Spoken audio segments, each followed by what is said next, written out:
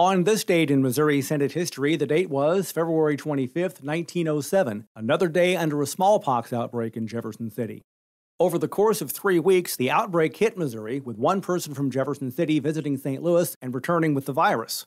After this, there were between 38 and 52 cases in the capital city, and lawmakers starting to leave for home. According to the Missouri Senate Journal, 2 senators were absent, 5 were absent with leave, and 1 was sick.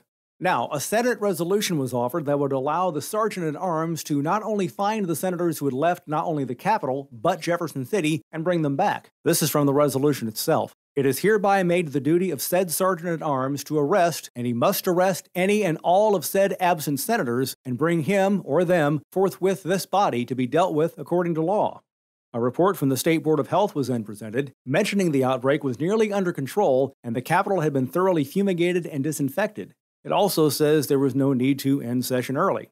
A second resolution was then offered, making vaccinations mandatory for all lawmakers and staffers in the Capitol. February 25th, 1907, the date marking another day of a smallpox outbreak affecting the Capitol on this date in Missouri Senate history.